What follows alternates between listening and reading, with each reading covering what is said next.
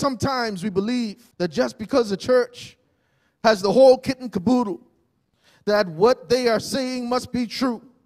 If the church has a fancy light, a fancy screen in the back, or if the pastor or the preacher dresses cool, then it must be the truth.